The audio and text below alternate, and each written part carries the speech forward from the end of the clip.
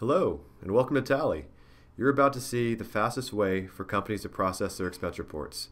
From field employees who have their expense report process automated for them, to the accountants who have their expense report process integrated right into their accounting system, Tallie will save companies at least 2/3 of the time it traditionally takes to get these through the system. What I'll show you today, just the next couple of minutes, is exactly how this works. The first thing we're going to do is we're going to sign in as an end user. His name is Joe Montana. Joe's a person who's out in the field, incurring expenses on a frequent basis. Joe will sign in, and Joe will immediately be greeted by a simple, easy-to-use product that doesn't even look like accounting software. What Joe would normally be doing is taking pictures of his receipts out in the field using his mobile phone. Those will go straight into Tallie, and Tallie will read them. For purposes of this demo, I'll just use our drag and drop feature.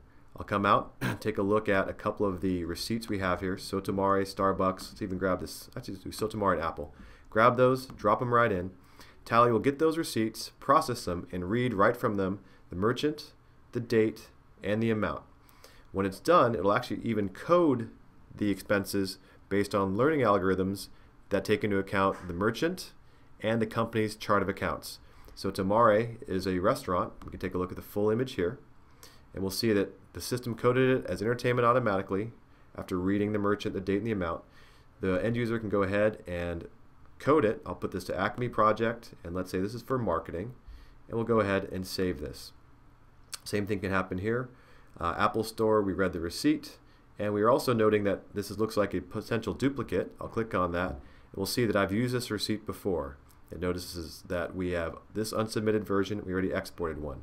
So I'm going to go ahead and just choose to keep both just in case. So real easy to get the data in using receipts.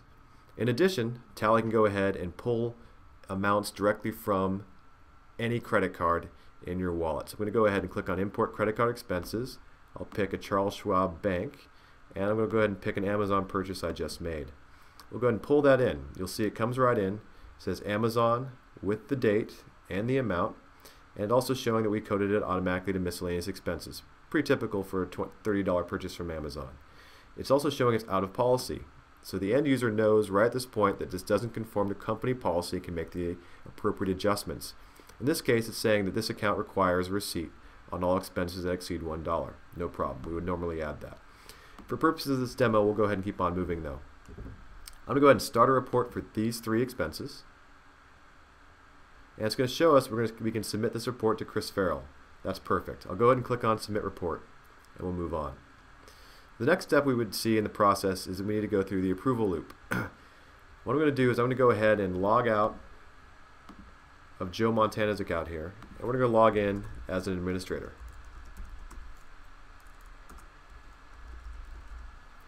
While we're doing that, we'll come back over here to our email.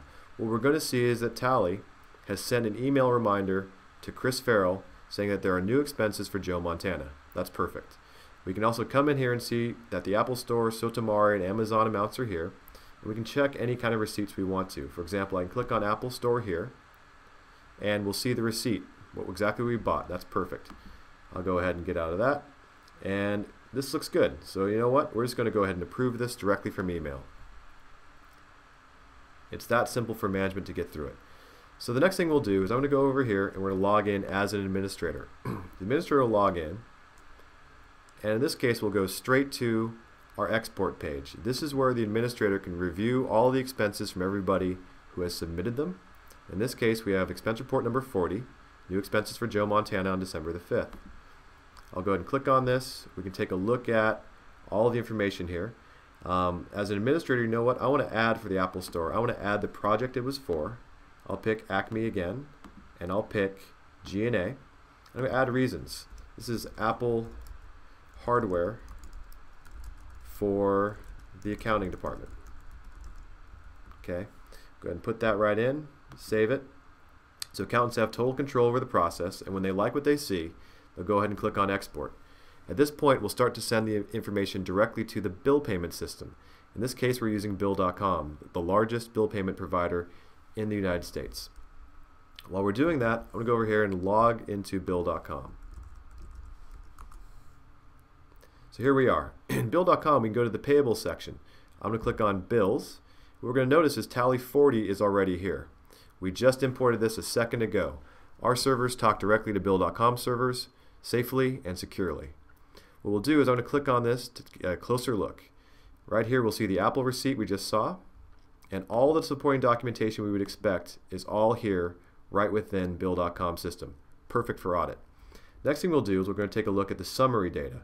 In this case we're paying Joe Montana for invoice tally number 40, and all the amount information is right here. In fact, there's even more than just the basics. We have the account coding, we have the description, Apple Store, Apple Hardware 4, etc.